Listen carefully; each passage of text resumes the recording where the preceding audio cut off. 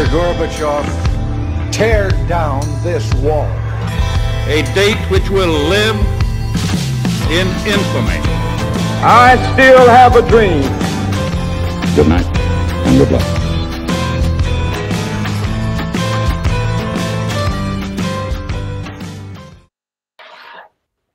Ladies and gentlemen, it's Pat Dixon. Why are you a communist and what are you doing on my show? You know what? Are you talking to Edward R. Murrow? Because I started to think he was a commie. You know, What's McCarthy, up, man? I don't think that McCarthy was wrong. Oh, nothing, man. I'm just talking crap. I love it, man. Me too. So I actually know regrettably little about you, and I just heard you were cool, and word on the street is it might be true. And what's your story? What's your scoop?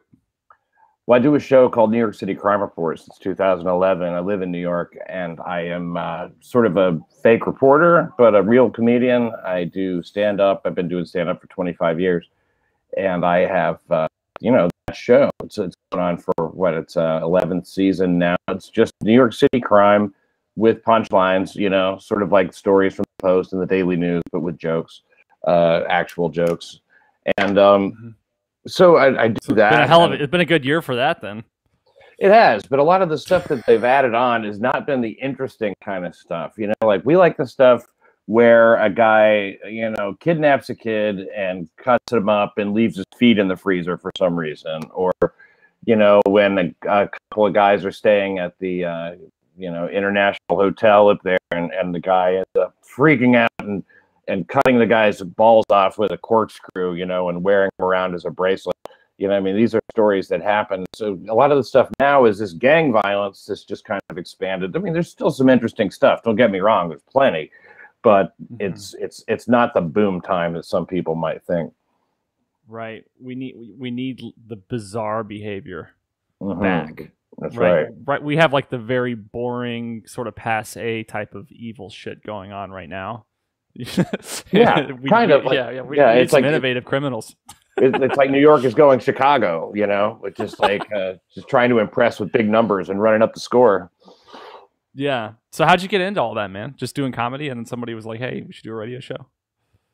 Well, you know, I mean, obviously, there came a point in stand-up. Now, when I started doing up, it was like, "Oh, you're supposed to get it in front of the industry, and then you get a sitcom or something like that," you know. Well, that's not really the way it is anymore, and it hasn't been that way for a long time. And it changed, you know, subtly, gradually, until like, well, you know, with social media, YouTube, you have to have your own audience, and you have to create a lot of stuff, you know, other than stand-up. You can't just do it just on stand-up anymore. Like, I mean, I'm not saying it's impossible, but it's, you know, it's rare. So, and plus, I minored in journalism, or majored in journalism, you know. In college, I actually switched to alcoholism at some point from journalism. Well, alcoholics tell more truth than journalists these days. I mean, just like Bukowski, man. It's true. Yeah. Bukowski, you know what? I like his novels. I even like his poetry, which is like a rare thing. I love his poetry, to be honest with you. I'm inverted. I've never read a Bukowski novel, but I have studied his poetry. Not in years, but in high school, I went through a big Bukowski phase. I remember I was in pre-calculus, and Miss Duncan was the teacher. And she was actually a really sweet lady, but I was a dick. And I was reading Bukowski in her pre-calculus class while she was teaching. She goes, "You know, that's really rude." I just go, "It's just more interesting." And I got in big trouble for that. I feel bad about it, but at the same time, you know, I was right. The honesty of an alcoholic. Yeah, absolutely. You know, yeah, just tell her like it is. And so, you know, that's young to be into Bukowski, I guess, or it's about the right age. I was into Bukowski in my 20s, like early 20s and stuff. And, you know, that's why I started drinking wine, you know, for a little while, thinking that, well, that's what he does now. He drinks wine. So I'll just drink wine. I'll be fine. And I bought a gallon of Burgundy, Ernest and Julio Gallo, on Valentine's Day for myself and my wife to drink, you know, along with the dinner that I made, my first wife. And she didn't drink, so, you know, it was all for me. And I never drank wine again since February 14th, 1993. Wow. I mean, I quit that before I quit all the other stuff because I thought I was going to die the next day. I mean, I really did. That's the first time I thought a hangover might be fatal. So you don't drink at all now? No, I haven't drank in 21 years, but tonight might be the night. Man. Yeah, who knows? Well, I guess if you always have that mentality, you're less likely to relapse. I suppose, yeah. I mean, I don't think of it as a relapse. It's just changing your mind. It's like I'm not saying that I've certainly taken advantage, of course, of the programs that exist and stuff like that. I don't really like to talk about it. It's not really like something to specifically mention, but that's the way I did it, and I've never been happier. I always thought I had to drink. I thought that was like I thought it was like buying gas for the car. Yeah, I nipped it in the bud. I quit drinking in 2015, I think. Yeah, 2015. And I was not an alcoholic when I quit, but I knew that I was gonna be. Just because I got some family that have alcohol problems, and they slowly became alcohol problems over a couple of decades. And I think I was like 26, 25 at the time. I was like, you know what? I've really got it in me. So I probably should quit now before it gets to be a problem. Well done, man. Well done. I mean, like the thing is, if you can just quit like that, though, then you see the sense of that. You probably were not an alcoholic. Yeah, I wasn't. But the irony. I just know that I could be. I've got like the spirit for it. I'm a little bit of a cynic. I fucking love the poets, and like Jim Morrison was my idol growing up, and I could just totally give in to like hedonism. Yeah, I could totally give in to hedonism. And so I just decided that, listen, do I want to fucking make money and like be around for my family, or do I want to live this life? And I just decided I was gonna fucking that one decision alone. Are you super selfish? Yeah, I'm super selfish. Okay, well then maybe you are an alcoholic. Morrison was he was like the Doors were my first favorite teenage band. Me too. And I was 13, 14, got into the Doors really big. I mean, I probably still know them more than I know any other group. I mean, they only have 6 albums, so it's not too tough. Yeah, at one point in time, I could probably type all the lyrics to every song. You know what? We could have a Doors off, and I bet you'd win because it's been a long time. I got burned out, but I still love the Doors. What's your favorite Doors song? Right now, The Changeling. Mm-hmm. And I got into that later stuff, that LA Woman stuff, more, later on, because I used to be into all the Lizard King type shit, in the organ. I'm Lizard King, I can do anything. Yeah. I had my 8th grade talent show, for crying out loud. I did a recitation of Celebration of the Lizard, falling on the ground. That's a hell of a thing for an 8th grader to do. In my parachute pants. But that's awesome. Yeah, it was fun. It sort of established a reputation for me after that, now that I think about it. But then later on, I got into more of the Roadhouse Blues type stuff, Maggie McGill, and the stuff that actually is pretty good. And then there's the future's uncertain, and the end is always near. That is a great line. He had some great lines. He had some dumb lines, but he had some great lines. Yeah, I fucking loved it. I got into him because I watched. I was born in '90. And I had 3 older brothers, so sort of some eclectic, retro influences that most people my age didn't have. Just because I was born, my parents were 41 when they had me. My oldest brother was 17 years older than me, so I was really not my generation. This is insane. What? No, my parents were like 39, 40, and 39, and my oldest sister is 16 years older than me. Wow, that's crazy. So. So yeah, I'm the youngest of 3. I don't know, 4 rather. I'm the youngest of 4 too. Yeah. That's wild. So but they're all boys. But I watched the Doors movie probably when I was too young to watch it, and that's when I fell in love with Jim Morrison because Val Kilmer nailed it. And then I read No One Here Gets Out Alive, and then I started buying the poetry books, and then I listened to all the records. No One Here Gets Out Alive is like that's a big gateway book into that whole war. Yeah, it's very good. I really enjoyed that book too. And the thing that got me into it wasn't the movie. It was earlier than that. It was something that came on HBO called Too Young to Die or something like that. Or no, it's called When the Music's Over. And Morrison was in that, and Lenny Bruce was in that. So I kind of got into Lenny Bruce too, not too long after that, especially when I started thinking about comedy rather than music, realizing that, with musical talent, there's really like I don't know, man, you have to get other people to cooperate with you and shit like that. There's always too much drinking involved, but with stand-up, you can do it, because it's just you. and that's what sort of guided me into stand-up. But yeah, it was that special. When the music's over, I was at early death stuff. I don't know why that was interesting. Before that, it was like Barry Manilow. Yeah, for me, it wasn't the early death stuff that I was particularly interested in necessarily. It was what fascinated me about Morrison was the idea that we could use psychedelics or any substance to open your mind. I was like into the philosophy of it, like the enlightenment aspect of it. I see. And so I was like one of the first kids to ever smoke pot at my school because I was like, no, man, this is like, I'm going to open my mind. It was just pot. But, but you know, I think there's something to be said for that. I mean, it does the trick. It does the trick. So, I mean, I know I heard Dark Side of the Moon in a different way after I got high. I know. My brother and I sat and listened to it and giggled the whole damn time. We listened to that sort of darkish kind of album.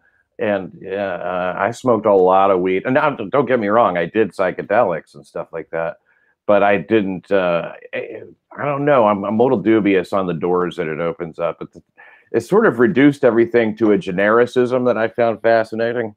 Yeah, I could get fascinated just by a stupid phrase, you know, like go to work. You know what I mean? Like it's your work. And like sort of breaking down human existence into work and then you have recreation and sleep. And if you're a good human and you go to work, you eat, all these things that are really not interesting at all, but they seem fascinating at the time. You know what I mean? Yeah, I do kind of know what you mean. Just I don't know. Yeah. The almost like the trivialness of everything, but you don't really realize it unless you take a second to look at it. Like, yeah, whatever you're doing, you're inherently interested in. I mean, it's the thing you're the most interested in while you're doing it. But then if you look at it, you're like, why the fuck was I interested? It's like when you watch porn, and as soon as you bust, you're like, why the fuck was I watching that? Yeah. You ever had that? Like, what the fuck was I watching? Oh, sure. You know how that happens too. She's not nearly as hot as she was 5 seconds ago. Thank God you could just close the damn thing. You don't have to get anybody to leave. You know. Oh yeah, see, I downloaded the DuckDuckGo browser on my phone, or on my phone, so that you can hit the fire button and it just all goes up in flames. And it's that's us. That's the difference in us. I'm not quite porn on my phone, young. You know, I mean, for me, masturbation is still an event. You know, we used to respect this, but you know, like. What they start off with stuff you're interested in, actually, right? Like, and then, you know, and it gives you all these clips, you know, and maybe you didn't get to watch one that was the appropriate length, right? So you're still not finished. And so then it gives you 8, you know, to choose from maybe, and 7 of them are exactly what you just watched at different iterations. So one of them is like, give this a, and then eventually, all right. Fine, mother and stepdaughter, you know. Yeah. Especially if it's close to the holidays. Did you know that? Did you know that the step shit blows up during holidays? That's hot. That's actually kind of hot. I don't know why, but I find that's kind of a hot idea that happens. Oh yeah. But see, the thing is, I never had step family, so like I never experienced like having a crush on like somebody I was unrelated to that was like suddenly at every holiday event. They only make it step just so they will have a broader appeal and not, you know, truly offend all the anti-incest people, you know. Really? Do you think it's actually an incest fetish and it's just as close as you can get? Well, I think mother and daughter, it shouldn't be, because really there's no way they can have a kid, right? So, I mean, like, what's really wrong with it? I mean, if they're both of age. I guess. That's usually they manage to sell it so quick. You know, whoever is seducing say the mother seducing the daughter, they're like, "Come on, let's have sex." No, you're crazy. You're my mother. And then within 5 minutes, it's like, yeah, lick it. So, like that is some fast grooming. Yeah, really, what it is sales training. Like Jordan Belfort, you know, from Wolf of Wall Street. He has like the straight line sales system where you can pay like $5,000 or whatever and get like the workbook. And honestly, if you just watch enough like step fantasy porn, you should know how to convert anybody within like 30 seconds. If they're family, you know right where those buttons are, I guess. You know, you're playing on the trust, but I guess it's a sales technique. The, you know, plain folks, maternal trust, you know, like whatever it is that, you know. Tell them what you're selling, why they want it, and then just execute, right? Always be closing. Yeah, ABC. So yeah, like let's like how would it go? Like imagine like if there was a car salesman, right, that's trying to sell you like a Nissan Versa, pretty dorky, shitty car. And I know that because I had two of them. And so imagine the sales guy's trying to sell you a Nissan Versa, but he's using the step porn fantasy sales method. How does that go? You show up at the car lot. Well, first of all, I got to call you by your first name the whole time, which is what they do anyway. Right. Find your first name and they go, I've watched you grow. I've watched you. I see your progress, and I don't want you to not know what you're doing, when you get out there driving with, other people your age, yeah. You know how they, that's usually the sales pitch is something like, I can help you with your, oh God, I hate to see you hurt. It all comes from a caring. Do you prefer manual or automatic? Yeah. Personally, I'm all about the automatic, but that doesn't translate into no stick. I still can't. I can't watch porn with any men in it. Really? Yeah. I go through phases. I've probably been through every heterosexual phase under the sun. You know what? It's sad when I think back to all the different stages I've been through, and I know I was in them for a period of time. There's the Asian massage stage, and the mother's stepdaughter and daughter, and not her daughter. They say not her daughter, just in case you're going to call Child Protective Services or something, right. And report them. If I go through my whole list of porn genres, it's going to be a very depressing show. Right. Well, we can just do a screen share and pull up the category section of Pornhub, and basically, yes, no, yes, yeah. Not on your life, man. No, man, this conversation's been badass in 16 minutes. We found my limits. We've gone from the Doors to porn to car sales. We have broken on through to the other side. Yeah, man. This is what enlightenment looks like. If you have ever taken acid in your life, you will break on through to the other side and arrive here. Welcome. What's the worst thing you ever watched on acid? I have actually never taken acid before. I have only taken shrooms. Okay. Shrooms are so much better. I used to have so much fun taking shrooms. But I didn't take them until I was like really grown. I mean, like I said, I haven't drank in 21 years. I did take some shrooms a few years ago. And we used to just jump on the subway, this girl and I, and we would just laugh our asses off and talk about how we were on drugs. And it was a blast to take the N train from Queens into New York, into Manhattan, and just fucking follow our noses all day. It was the most fun. Not back to nature type shit, but it was all right. Mushrooms, they never were like frightening to me or anything like that. Acid was pretty scary. You want it to be over. Well, I would take LSD if it was the shit that they were making in the lab in the 60s. But today it's like, where the fuck did this come from? Like, it's like when people started taking acid, it was like the fucking lab grade shit. And now it's like somebody's fucking reading the Anarchist cookbook and trying to make it in their kitchen. And it's like, I don't know if this is going to work out. Is that the way it is? I really didn't know. I assume that you mean like Timothy Leary type stuff that they're using in like, I don't know, army experiments to see what people can do and what they can't do. Right. Yeah, that's what I mean. I think the acid was better 50 years ago. Wow. But the weed I think the acid was leaking from legitimate sources then, and now it's just being made illegitimately. And it's gone the other way around with weed. With weed, it used to be illegitimate, now it's legit, and that's why it's better. So legitimacy, that's important when you're talking about drugs. I think so, because I think what's happening is like if you buy weed that's like from the market, like the black market, like cartel shit, for example. And obviously anybody can grow weed, so I'm not saying that all weed's cartel, but the cartel, they don't follow any like pesticide regulations. So you're smoking like whatever the fuck they like grew. And I think if you buy the lab grade shit, it's going to be better, man. Like when you have people that can legitimately do it and hire real scientists, and they're like messing with the genes and they're trying to figure out, how to breed this with this to make it have a higher THC volume, and how do we, mitigate the anxiety factor associated with the greater high so that you can get as high as you want without having increased anxiety. Like they're doing the science shit that the cartel's not doing. They're just like fucking spray it with Agent Orange and then fucking grow it. I don't know. Wow. Obviously not Agent Orange, but right. Yeah. Spray it with whatever. Well, right. They come up with some interesting results that way, like this K2 that they have now. It's just like this potpourri that it's not even weed to begin with. They spray it with different chemicals, and they go, good luck, and it gets you fucked up. But then they outlaw it and they have to change the chemicals. You can never really get used to what the hell's going on. I've never tried it before. I mean, like, I've seen people on it. Oh, man, they really are unpredictable. It's sort of like PCP, but I think without the strength, I don't think it actually gives you the chimp strength that PCP can give you. I've never taken PCP. Oh, really? I'm looking at you and I'm seeing a background of a lot of angel dust, man. I don't know. You seem like a real dust guy. And there you are. I didn't even know that was the name for it, man. Oh, I'm from the street. Yeah. Well, no, I saw a video from Atlantic City where a guy was on PCP, gets out of his truck. He's led the cops on, like, I don't know, 20-minute chase, gets out of the truck and just has a gun and just, starts shooting. And the cops, they're all there. They're lined up, and they shot him something like 30 times. With maybe more. Or taser? With guns, Oof.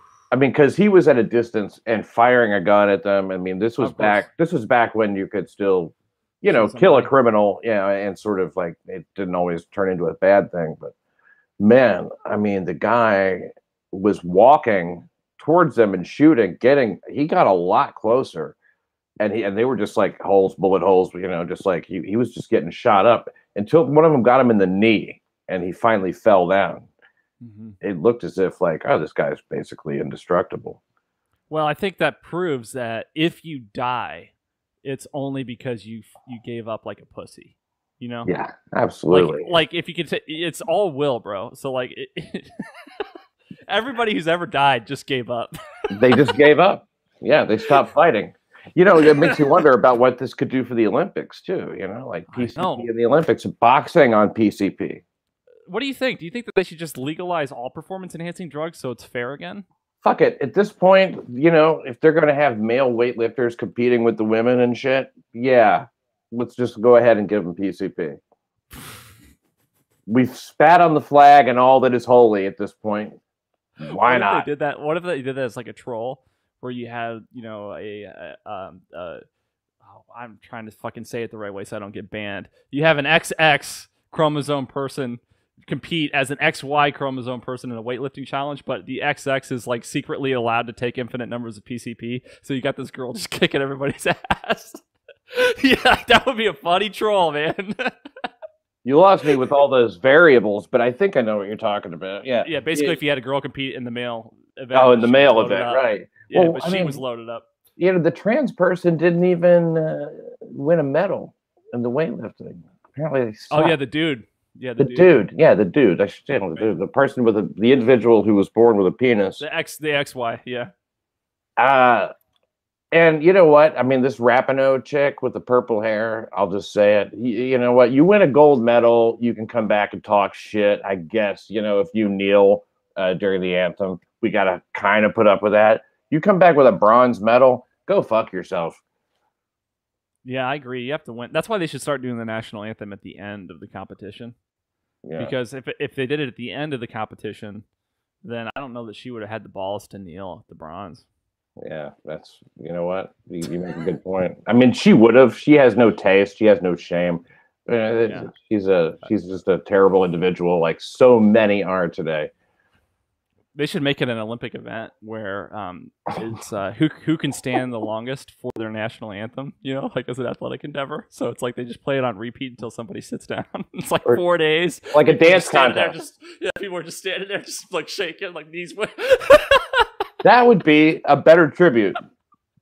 Wouldn't that be awesome to watch with like a time lapse, So like many the stars events are moving in the background, real fast. And throw PCP into that too. Oh, right. Time lapse days are going by and they can't eat or drink. They have to be fed. Some David Blaine shit. Yeah. David Blaine.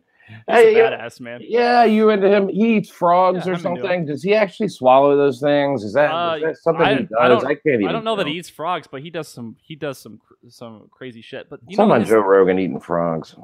I know you can swallow a sword, right? And I don't think the stuff that he does is fake. I think it's just unbelievable. Well, he probably knows how to do some fake shit, though. You know what I mean? Yeah, I'm sure. His car shit stuff's stuff fake is fake, but I like the David Blaine street magic stuff from the 90s. That's like, if you watch those old tapes, those are fucking crazy. He's walking up to people and he's telling them how much change they have in their pocket. And obviously he could be faking it for TV, but I just don't think he's faking that. I think he's a trickster and because he's a magician, but I don't think he's like a con man where he would just fucking lie to you like that. How could he possibly know how much change somebody has? I don't know.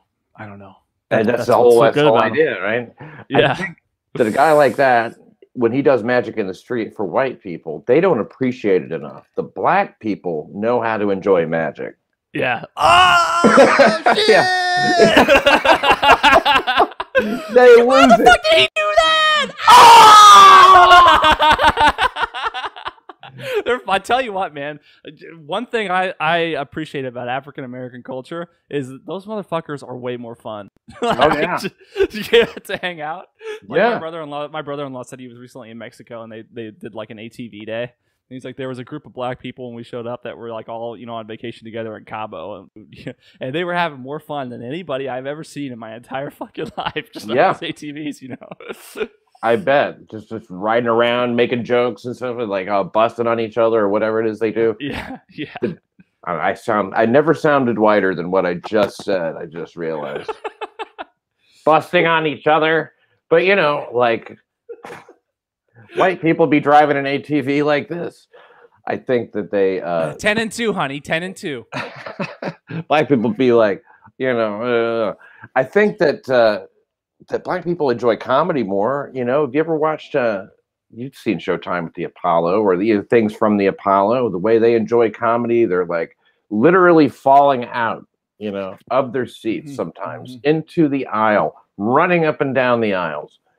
Swinging on chandeliers, they really enjoy a good laugh. And I noticed that when I stopped talking about race in my stand-up, I got a much better reaction from all people, but, black people in particular, would be more likely to tell me afterwards, really enjoyed your show, and I didn't have a lot of racial material, but I would touch on it. And I'm still here, by the way. My camera just froze. I got to reset it. Okay, yeah, but even touching on it, it's it doesn't always seem to come from a place that everybody is comfortable with. There's nobody more nervous than an all-white audience, though, when it comes to anything racial. Really? See, well, I don't know. Do you think that it's just easier for black comedians to get away with talking about it? Listen to what you just said. What did you just say? Yes, I think it's much, much easier. Yes. Yeah. So I mean, because I could fucking go to a Chappelle show and I don't think I would have any reluctance to laugh about anything he said about race. No, but I mean an all-white audience, not a white person in the audience. I'm talking about like if you now if he's talking to an all-white audience, there will never be a more giving audience, But to a white comedian, if he's trying to talk about race, an all-white audience gets very nervous about that. They really do.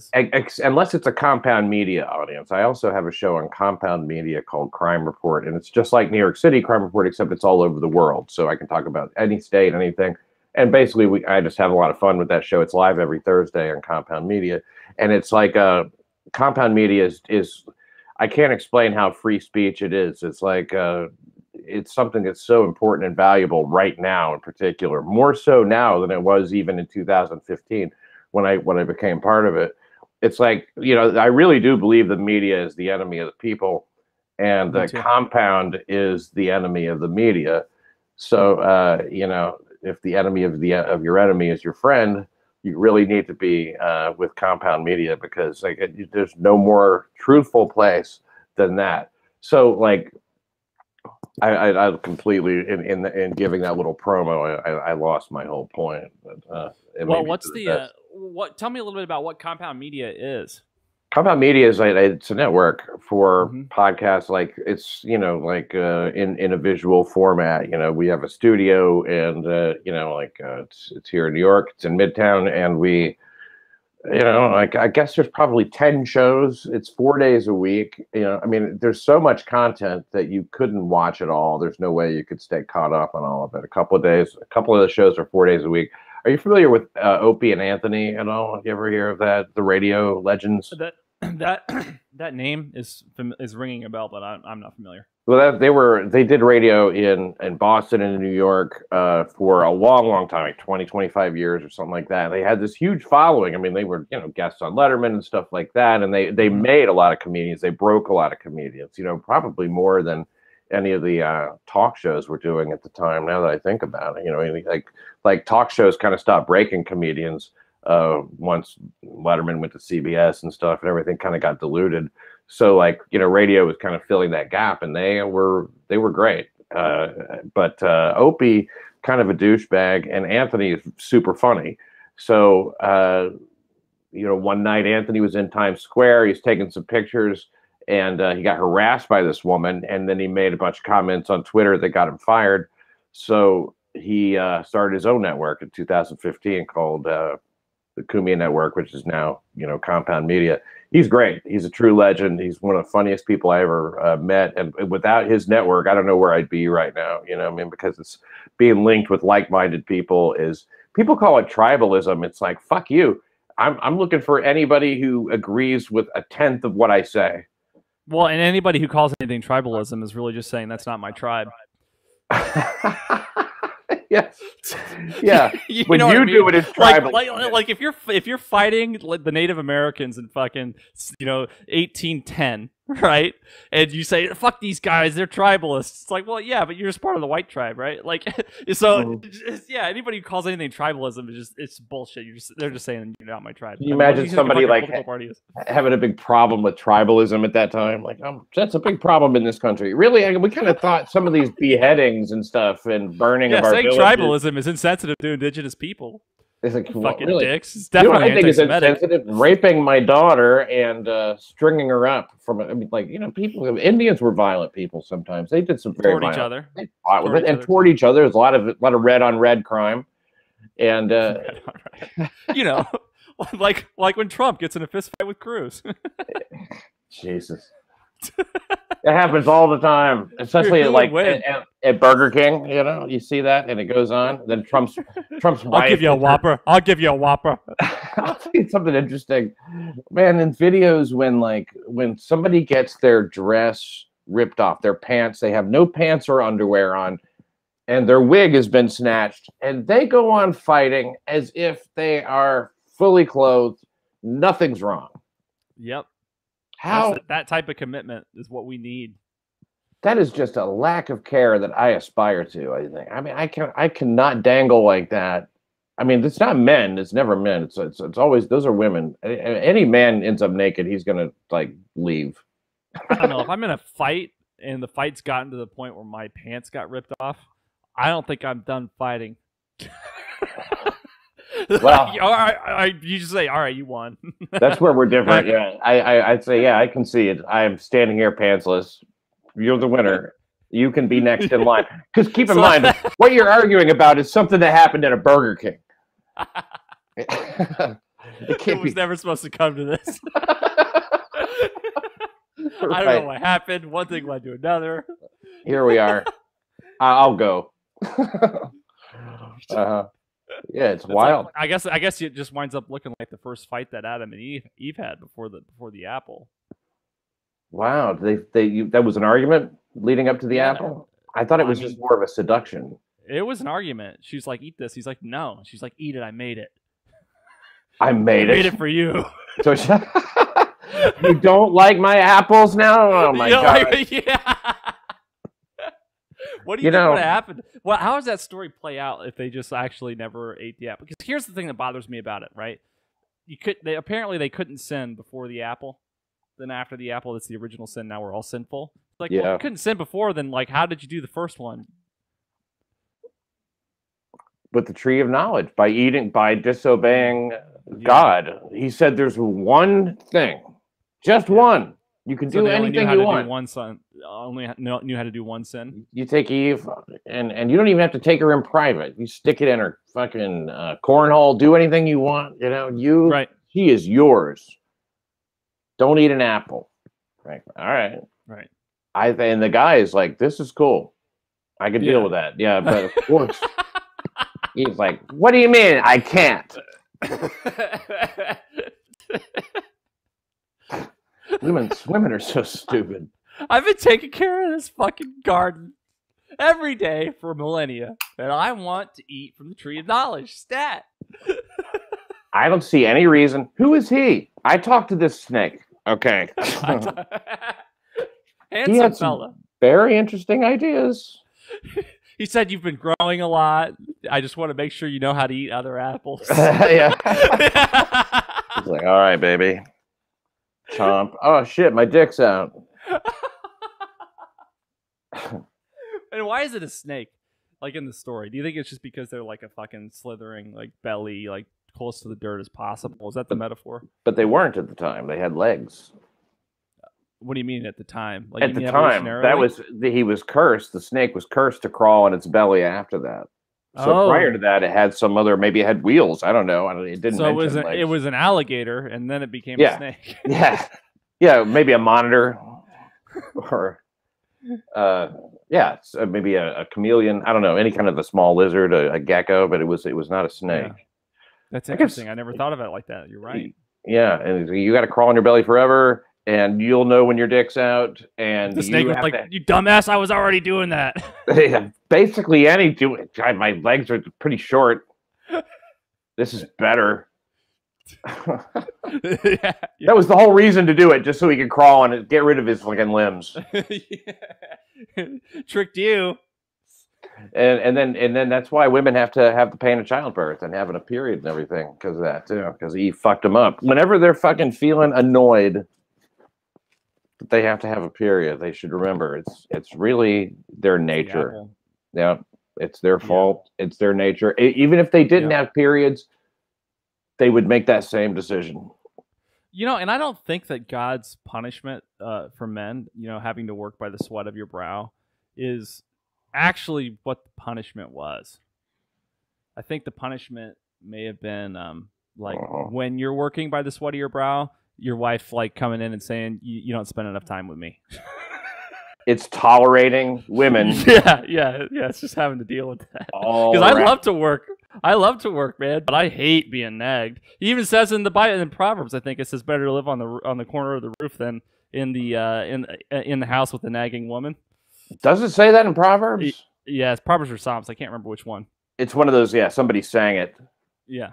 So it's a tune. On a tiny corner over the roof than in the house with a nagging woman. And I'm not anti-women by any means. I think it's better to live on the corner of the roof than in the house with anybody who fucking nags. But no. I mean, like I'm anti-woman. I'll go ahead and say it. I mean, like because I'm by nature men are anti-women. I mean, like if you're a man, you have some sense of logic, of reason, a desire for peace, a desire for things to just be chill. Good is good. Let's just keep it that way.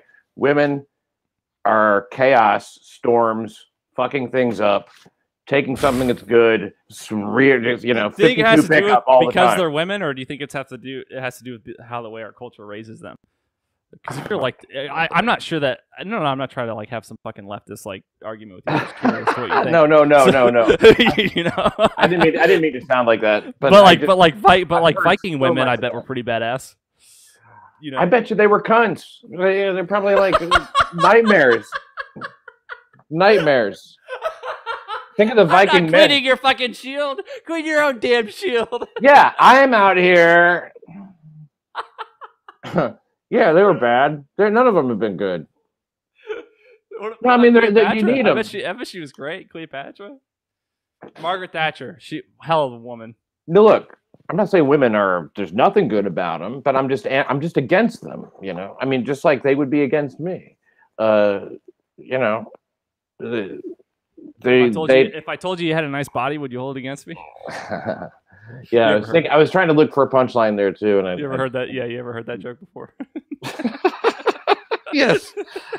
I mentioned a joke the other day to a couple of younger women, like if I say younger, to me, it's like 20s. A girl was 24 and the other was like, I don't know, 29 or something, 30.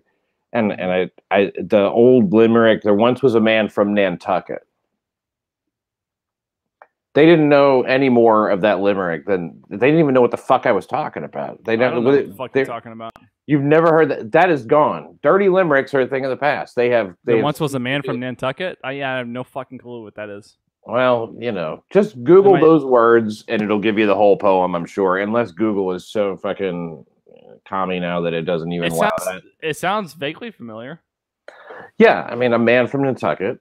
I would tell you, you want to hear the rest of the limerick? It's just vulgar. I got it pulled up, but I don't know if I can say it. Does it have any slurs? No, it doesn't have slurs. Okay, you say it then.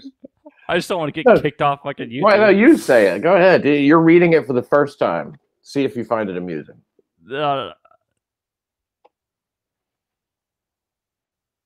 Personally, I don't. I don't find it. So there once was a man from Nantucket who kept all his cash in a bucket, but his daughter named Nan ran away with a man and asked for the bucket. Nantucket. That's not the fucking poem. Where are you reading that? Fucking Wikipedia, bro. That sounds to me like some kind of commie horse shit. That sounds like that's the 1902 Princeton Tiger, written by Professor Dayton Voorhees. So it probably is commie shit. You're right. So there's like, so I think people started to bastardize the original, and that was why it was funny. But that's the original. I think that's the original, and then people bastardized it because kept all his cash in a bucket, and then what happens?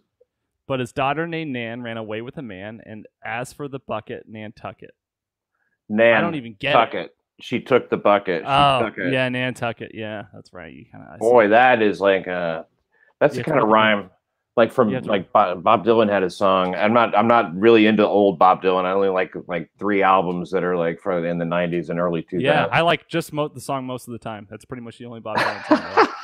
Most of the time. He has it's in High Fidelity or something. Yeah.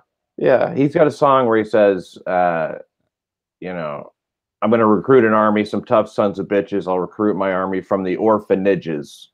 I thought that was a great rhyme. But Nantucket, boy, that's right up there. Okay, so here's one. There was a young man from Nantucket whose dick was so long he could suck it. He said with a grin as he wiped off his chin, "If my ear was a cunt, I would fuck it." Yeah, there you go. That's it. That's it. That's the one. That's the one. That is hysterical. It's pretty funny. What's that fucking weasel from Star Wars? Remember, like fucking Jabba the Hutt? You know what I'm talking about? No. Yeah, Jabba the Hutt. He's got like a little pet. Chained up to him, and like there's a scene where like Jabba the Hutt's like fucking grabbing ass or something, and the weasel just goes. I think it might have been like one of the Lucasfilms like redos of his old movies because he kept fucking him up and going back. He added like animals and shit. I think he added. I don't know if he added that, but I'll find it for you. I'll send you the link. I love it. I love dumb shit in those Star Wars movies because it's such a blind spot. There's so much money being spent, and then how can you have such a huge blind spot? You think we want to look at this little kid race his pod or whatever the fuck it was. That movie was not even the worst of those second 3, I don't think. And I remember the only thing that got better was the lightsaber choreography. Those got better every movie, even through Disney. But everything else got worse, and it's so frustrating because it's like imagine Picasso coming out with his fucking famous blue period paintings, and then like he decides he wants to fucking paint like Hunter Biden. It's like, what the fuck happened, man? Like you had it. Where'd it go? Oh, like, right. Yeah, I see what you mean. Yeah, you're just like, wow, you really lost the knack here, didn't you? Yeah, like how could you come to the conclusion like this? How could you be so correct and amazing and then just proceed like to fuck it up from there? Like the difference in The Hustler and The Color of Money or whatever, Yeah, exactly. I actually do know that fucking cultural reference despite being a millennial. I fucking love The Hustler. Yeah. Black and white Paul Newman. Yeah. And then in The Color of Money, he's the mentor and it's Tom Cruise and it was cute, but it wasn't The Hustler. And it's an Oscar-winning performance for I think they gave him like a retro sort of Oscar for that, because he deserves something. But I mean, like Tom Cruise kind of like made that movie kind of something else. But and it was what's his name? Scorsese, right? You like Taxi Driver? Yeah, I do like Taxi Driver. I do. Yeah. I don't know what you think about it, but I'll tell you the truth right now. I fucking love Taxi Driver. I think you know what I think about it. I love that movie. Okay. Yeah, I love every part of it. You talking to me? Yeah. You talking to me? I don't see anybody else here. Nobody else standing here. And he's got when he's buying all those guns, and the gun salesman like, that's a beautiful gun. Nah, it's a beautiful gun. Nah, that's a lovely gun. Look at this little cutie. He's going through all these guns and shit. it's the cast of characters is so like wildly kind of all over the place, but at the same time, there's only a few, you know. The other cabbies, I guess, you know, Sybil Shepherd, Albert Brooks, who was fucking. Who was the girl? What's her not Winona Ryder, but she was Silence of the Lambs. No, yeah, Jodie Foster. Jodie Foster, thank you. My girlfriend looks just like the young prostitute Jodie Foster. Really? Mm-hmm. That's nice. So she looks basically like a 12-year-old girl. Yes. Because she's 12. She needs a couple more summers. She thinks we're related. Yeah. She thinks I'm looking after her. She's not that smart. No, she's older. She's 37, but you know, older than 12, but considerably 3 times older. Yeah, way up there. Well, God, she's closer to being 12 than Joe Biden's age. But she does look like that. Yeah, she does look like that. Yeah, and Joe Biden has more of a fucking 12-year-old mentality right now. And, you know, watching him talk has become like a national pastime, isn't it? Because people still call it gaffes, but it's like gaffes. No, this is typical of a man with dementia. He's completely deranged, and you know, I like to say, I don't know if I'm watching the White House or The Naked Gun sometimes, you know? I mean, like, it's just so silly. Yeah. Yep. And people are like, oh, it's just fucking Republicans being, you know, dicks. But the truth of the matter is, I don't know a single Republican that wouldn't be begging for Barack Obama to be president over Joe Biden right now. Well, we basically... And I hate Barack Obama. I think Barack Obama is president right now. Really? Yeah. You think that anybody listens to Why would anybody listen to him, though? He's got no power.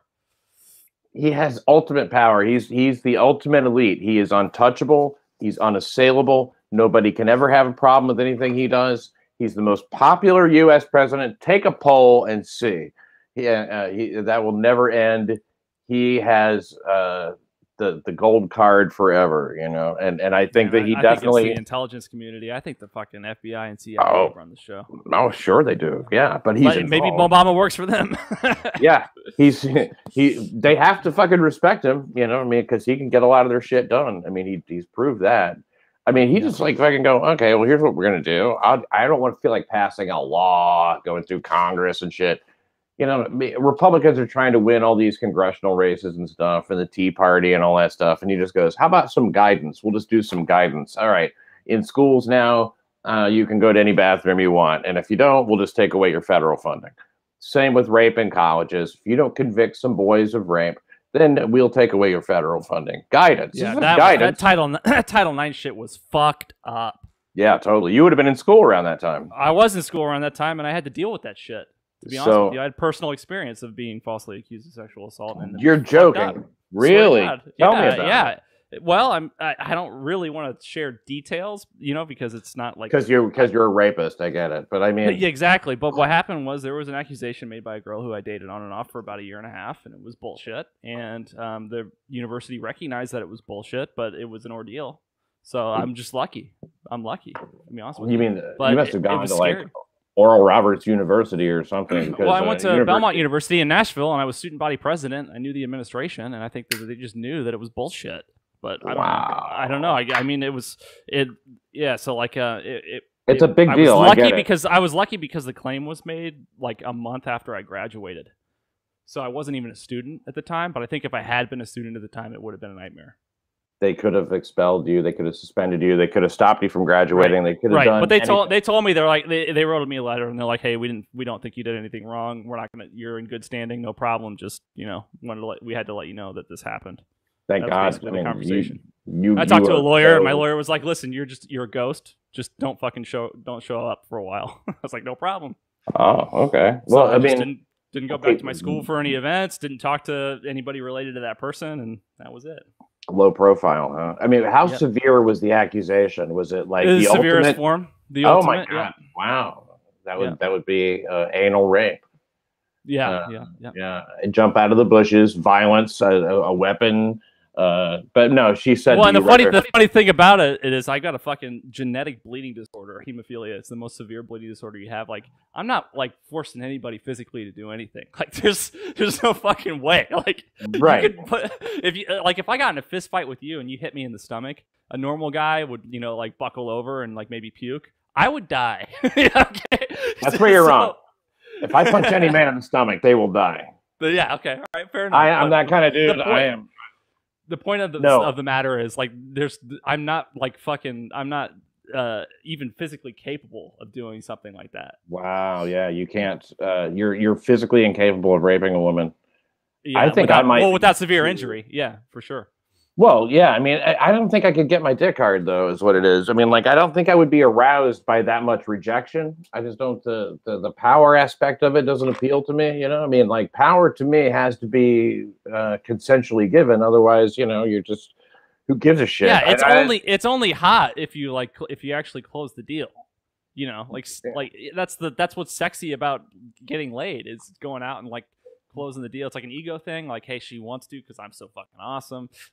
That's the sexy part of it. But like just forcing somebody to do it is like it's like cheating. Like do you actually feel good about fucking like cheating in a game of Monopoly? Like, I won because I was not actually paying the bank. Like, no. Yeah. Exactly. I was stealing properties. Yeah. I had counterfeit in my pocket.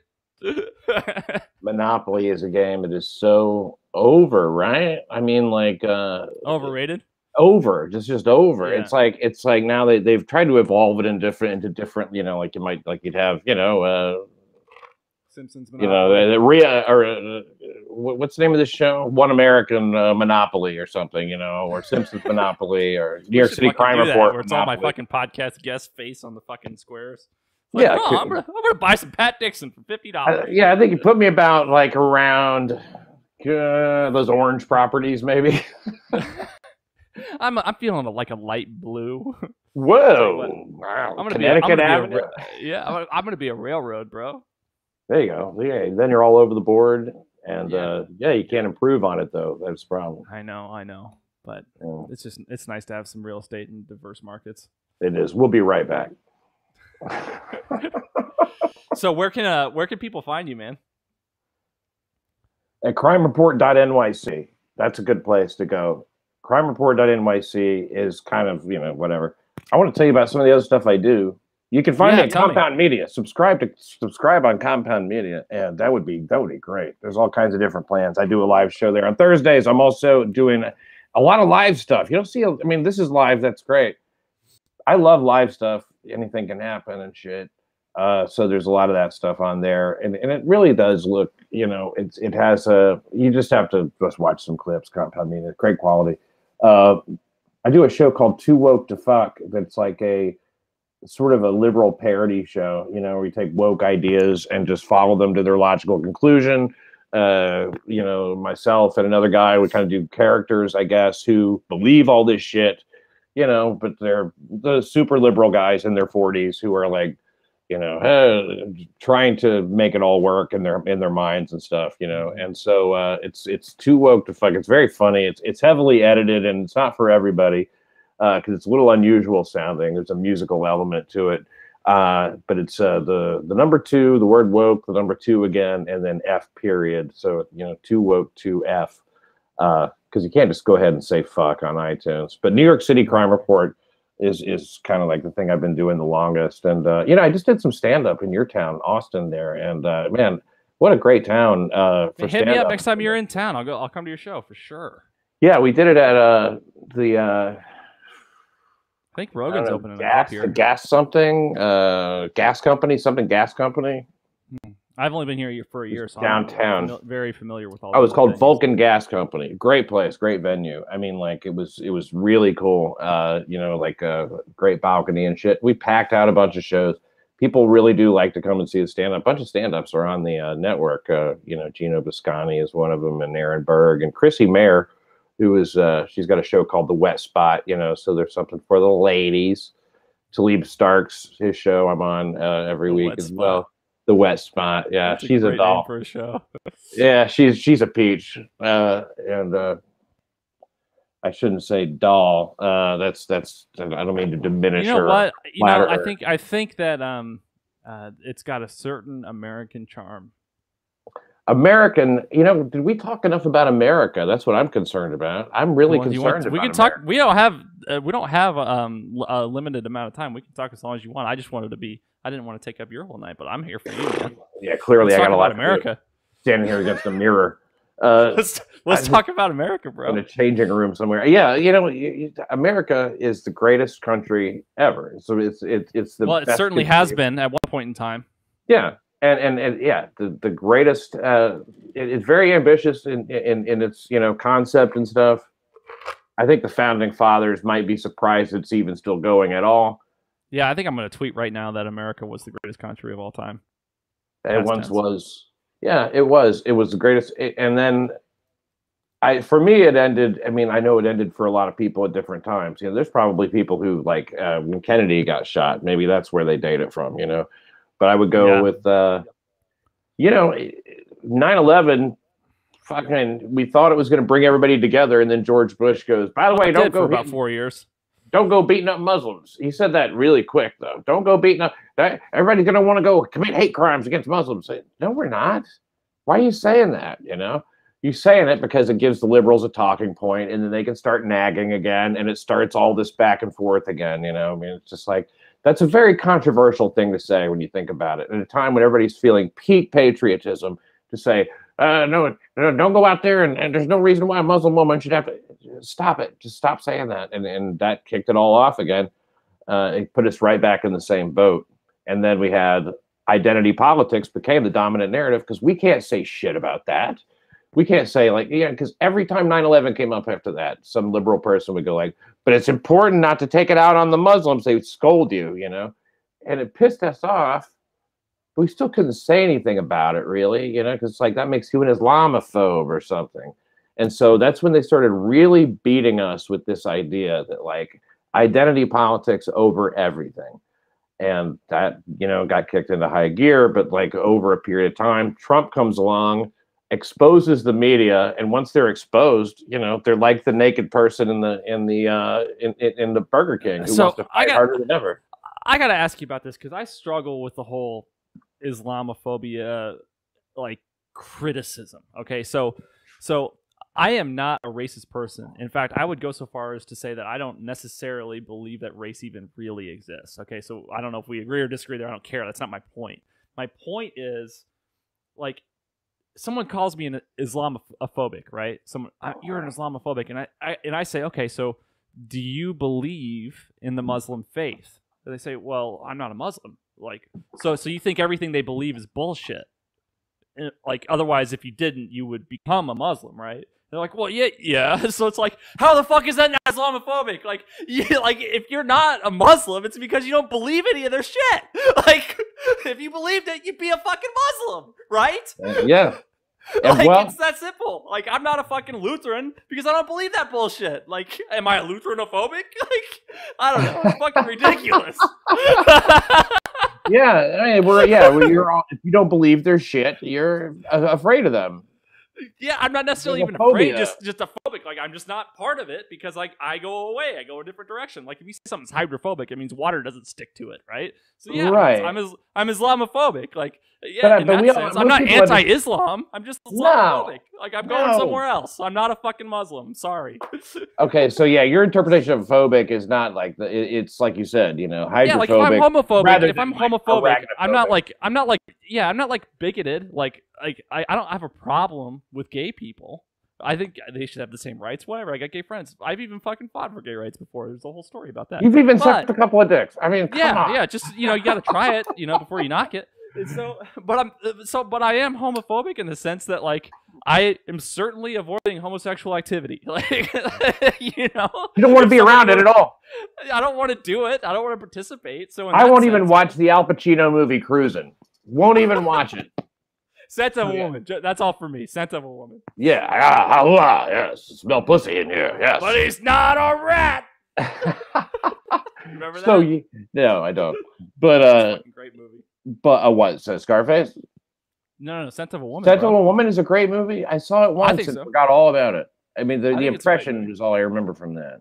Well, I mean, it's a little bit sentimental, but I really like the court scene in the end when he shows up to fucking back this kid. He was about ready to get. He was getting thrown under the bus by Philip Seymour Hoffman. You can't handle the truth. Yeah. It's kind of like that, yeah. But he's like, he's not a Baylor man or whatever, and he's like, but he's not a rat. That's the famous. What would you say line. your top 5 movies are? Cool Hand Luke #1. Great choice. After Cool Hand Luke, I don't fucking know, man. Wow. That's the one. I mean, I like all the Tarantino movies, man. I'm a fucking regular plebe in that shit. I love. You think he's gotten better? Yeah, I do. Well, I think his last movie is his best. I think the tech has certainly gotten better too. You know what I mean? Like, how can you really compare like a movie like Pulp Fiction to the most recent Reservoir Dogs or yeah, or like, Reservoir Dogs to Hollywood. So the high budget stuff, yeah. So I think he always I think he's probably gotten better, but he was always so good that it's almost hard to see the improvement. You know what, though? I have to say, watching Pulp Fiction now is a little bit like running your tongue over a sore tooth or something, because it's just like, you can't stop with the dumb dialogue in Pulp Fiction, man. And some of the corny ass, like when she makes the little square. Yeah. I love the way it's cut up. I love the way it's edited. It's really great. Obviously, fine classic movie. Does not age well when they're talking about, like, I don't know, like cube dice versus crushed dice, cubes. Yeah. Cubes are America's dice. Or the foot massage argument's the famous one, right? Like talking about whether or not a foot massage was enough to justify throwing the guy out the window. Yeah. I still think it's entertaining, man. Would you give a man a foot massage? Fuck you. Yeah. He had a pretty good point. But then there's the fucking, the what do you call it? Royale with cheese and all that shit. And $5 milkshake. I got to see what a $5 milkshake tastes like. I got a theory about John Travolta, and not everybody goes along with this, but he's been in Hollywood and acting a long time, and I think that he believes he's in every movie that he's in. Like whatever movie he's in, he thinks that's happening. Because he's such like a serious method actor? No, because he's just he's crazy. I think that he's crazy. Phenomena sucked. And he believes that he is Michael the Angel or whatever. You know what I mean? Yeah. Like, Phenomena, Battlestar Galactica or whatever the fuck that was. But I'm a big Battlestar Galactica fan. Don't fuck with Battlestar, man. No. I didn't mean that. I meant, like, whatever that was, it wasn't called Battlestar Galactica. What was the movie that he was in that was so bad that was the Scientology movie? I didn't know that he was in a Scientology movie. He was in Swordfish. Which it was one of it was one of the stories that L. Ron Hubbard wrote. I think there was Phenomena, Phenomena was a science fiction one where he gets Battlefield Earth because it's super. Oh, that sounds familiar. I don't know. I think it was Battlefield Earth. I think that was the one. Yeah. So he got one of L. Ron Hubbard's books made into a movie. I think because okay. I think it was some kind of Scientology theme or something. I would say Jaws is my favorite movie. I think Jaws. It is just lean. There's no fat on it. Did you see the HBO Steven Spielberg doc? It's really good. I didn't see it. Man, if you have HBO, you should watch it. I got HBO Max. That works. Yeah, so there's a whole Steven Spielberg documentary where they're actually interviewing Steven Spielberg talking about his whole career from beginning to end, and he goes through like every movie and what it was like to make and all this shit. You'd love it. He was sort of like that 70s kind of he invented the blockbuster basically, and George Lucas is a little bit more, I don't know, like that this like era of movie making was the era of the director. It was only for a few years, like there's a movie called Raging Bulls and Easy Riders or something, and it's all these guys fucking Sam Peckinpah and those dudes are in the doc.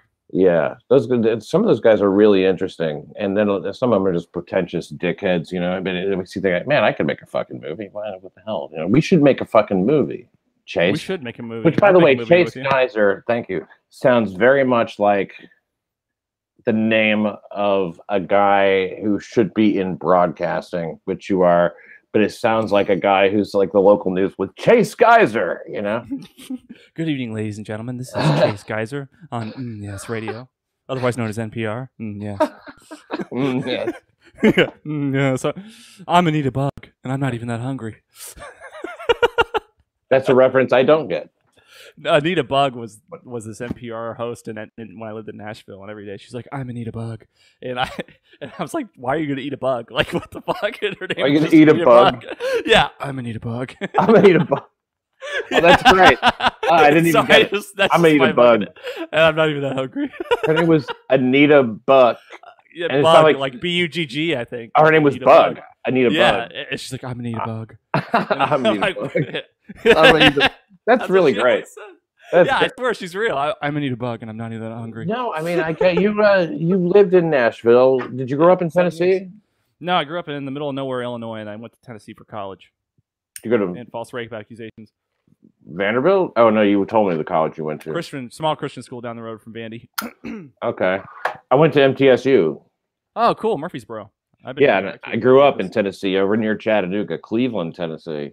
I don't really go around telling people my hometown all the fucking time, but I'm telling you. Down on the South, but I'm telling you, man, every dumb person I met in the South is smarter than every smart person I met in the North. Yeah, I agree with that to a degree. To an extent. I know growing up in my town, there was a certain attitude that they had where they were sort of like, they loved to have any situation where they could feign confusion with you. That's what's so brilliant. What? Huh?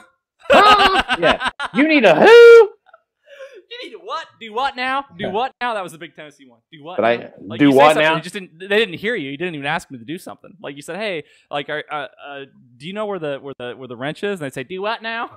Yeah. Do what? No, don't do anything. Don't do anything. Just tell me where the wrench is. I'm not telling you to do anything. It's not an order. Do what? Do what? No. And they're always fixing everything. People come from the North. They find that funny. Oh yeah, fixing. What are you fixing? Stop fucking with it. You're gonna break it. Yeah. Well, and they use the term fixing too. Like, I'm fixing to go to the mall. Yeah, that's like they love fixing so much they just say fixing. I'm fixing to go to the mall. I'm fixing to make dinner. I'm fixing to lose my mind. And reckon. I reckon. I reckon that's probably right. They do a lot of reckoning. It's stupid, but it's fucking charming. And y'all should actually be a contraction. It is way more efficient than you guys. Yeah, it is. It's one syllable. But it does make you sound like a dumbass. If you're you all is a very natural contraction to make. I don't understand why that's a thing. You know, y'all. I like y'all. Did you watch Lost, the TV show? No, but I had a cunt girlfriend who did. It was one of the things I hated about her. And she's here. And guess who's coming on the show? Welcome, Michelle. Wow, I married 2 women named Michelle. You pegged it. I married 2 women named, my first 2 were named Michelle. Yeah, that's generational, bro. And the third one was named Mandy, and yeah, it is generational because I was looking. I happened to be looking. Why do you keep getting married if you hate women so much, dude? What else am I supposed to do? I'm trying to narrow it down to one I can deal with. But why don't you just date somebody for a long time then instead of marrying them? Well, I did. I dated. You fall in love. You fucking fall in love, and then you just think. I'm a very romantic guy. I think that you don't love a woman unless you also fucking hate her. You know, I mean, I just don't think that one of those emotions can exist without the other. I think you've never loved a woman if you haven't hated her fucking guts and wish she was dead even. Man, maybe that might be going too far. I'm not saying this because my wife does not watch this show. I'm not saying this just to make my wife happy, but I do not hate my wife. I do. Have you ever hated her though? Oh yeah, I've had moments of rage. Yeah, for sure, for moments. But I've never. That's what I'm talking about. Through an extended period where I felt hatred for her. Well, I mean, hatred, I guess, is if you're going to define it super literally, you know, then maybe not. I'm just making sure I understand. I'm sorry, I'm not trying to like fucking. No. I see those moments of rage as like moments of clarity, you know, where you're like, you really discern the fact that you hate this fucking individual. Yeah, so I remember one time in particular. I could tell you. Yeah. I set my alarm for like 4:30 in the morning one time because I had so much fucking work to do the next day. I own a small advertising business and I had like way too many clients and it was just insane for a while. And I remember the alarm went off at 4:30 in the morning and she like snapped that the alarm went off that early. And I just went into a rage. Like, do you think I want to get up at 4:30 in the morning to like make money so we can fucking buy a house and live in California where we were living at the time? Like, do you think I want to pay the taxes? Like, it was a bad argument, but that was probably the worst argument we ever had. But that was like, that's a specific example of the rage. Like, I love her and I loved her, but I never felt more hate in my life than like those 15 minutes of just like you're yelling at me for waking up to fucking pay for like everything you want. Yeah, look around you. You see nothing but evidence of my love for you. Right. You think I want to wake up at 4:30? I'm doing this for me because I'm selfish. Like, are you serious? What a dick I am. You know what? Yeah. Snooze. Snooze, yeah. Yeah, I had a similar thing one time. One time I locked my wife out because I was drunk and I passed out, and she had to get a guy to like the property manager to come over with a screwdriver and undo it, and then she had the nerve to come wake me up, and I'm like, what the fuck? You think I want to wake up right now? Same shit. We're practically the same guy, bro. It's just pretty. You're what I might have been if I had quit drinking earlier rather than when I was 30. But maybe 29. I made the wrong decision then because God, do I want to be you? Oh, sure. Who wouldn't? Who wouldn't want all of this? Where are you right now, man? Are you at your pad? I'm at home. This is where I live. This is all of it. It's awesome, bro. You got the fucking cool backdrop with the glass and everything. Yeah, and then I've got this I got a green screen. Yeah, it doesn't get used quite enough. But hey, look, I love where I live, and it only costs me $2,500 a minute to live here in Manhattan, so that's good. But so you actually do love living in New York. I mean, I used to, and now I'm kind of up in the air about it. I like the people that I know here, and I used to love working all the clubs. It was great. Post-COVID, it's kind of like a new car just coming up. I don't know. It's like move to Texas, man. I'll hook you up in Austin. Thinking about it, I've worked Cap City was actually the last club I drank in back in '99. We should go back there. Yeah, see what's up. I've got a picture of myself and Greg Giraldo. It's the last week I drank, and I look like I ate Greg Giraldo. I swear to God, I'm so fucking puffy and worn out. Oh yeah, I was like a very. I mean, not that I'm like in peak condition now with my tits and everything here, but but I look terrible, dude, and I look very unhappy. And shit you can fucking buy in fucking Texas. Look at that. That's a beauty. That's a beauty. You can go out and hammer nails all day with that. Bring it back and it'll cut straight down the. I got the dust cover with the fucking Betsy Ross flag. I'm ready for action. That's beautiful, dude. Just fire off a couple of rounds, can you? No, I can't because I don't live on 10 acres. But if I lived on 10 acres, I could legally fire off my gun. That's what you need, 10 acres? Yep, 10 acres. And, anywhere but Austin, you can afford to get 10 acres in Texas. So if you buy land with at least 10 acres, you can go in your backyard and shoot your AR-15. No problem. So how is it guys like us wind up in these fucking metropolis? I'll tell you exactly why. Because I told my wife I wanted to move to Texas, and she said she was only leaving California if she lived in a major city. And I said, fine, I'll move to fucking Austin, Texas. Why not? I mean, I guess Dallas would be the same deal, huh? Yeah, Dallas is better than Austin in terms of like, not having to deal with like social justice bullshit, but it's way better to live in a blue city in a red state than a red area of a blue state. So like every time the mayor does something fucked up in my city, the governor corrects it. So it's like, that'd be nice. Yeah, I live in the bluest part of one of the bluest states. But New York's special because you're a comedian and there's some fucking smart people there. And I'm telling you something, the Democrats in New York are not pussies. Anybody who lives in New York, you cannot live there and be a pussy. You just can't fucking make it. Dude, they're totally pussies. They're the worst.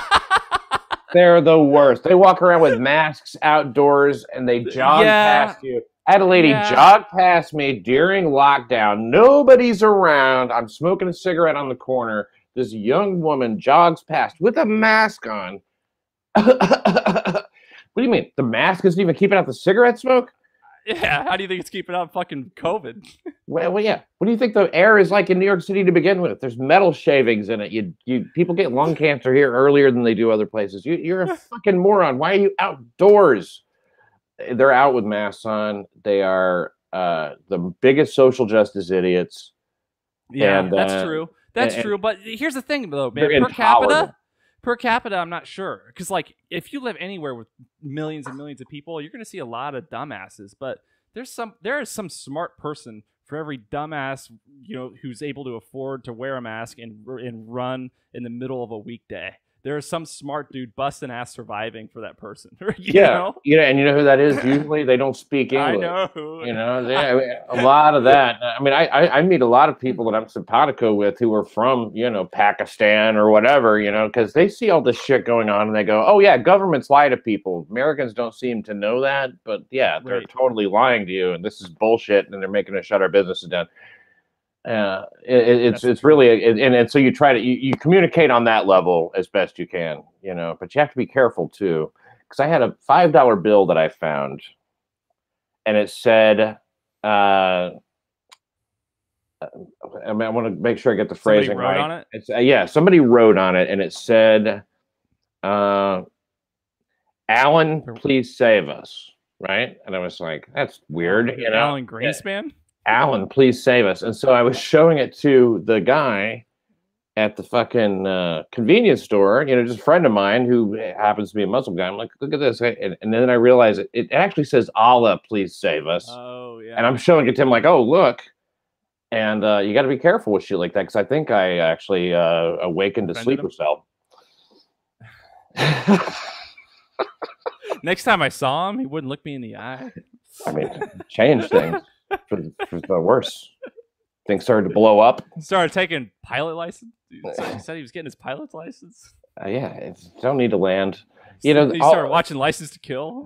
All these things, man, happened here. Like, you know, the Eric Garner thing, the chokehold they talk about. That wasn't a fucking chokehold. And trying to talk sense in anything. It's interesting as a comedian because I've kind of like stopped trying to be like, obviously I'm not anything that I'm not. So I'm talking to a diverse young audience in the village and I'm saying, yeah, I'm like your substitute fucking teacher here or something. I'm the oldest, whitest person here, but you know, don't throw anything.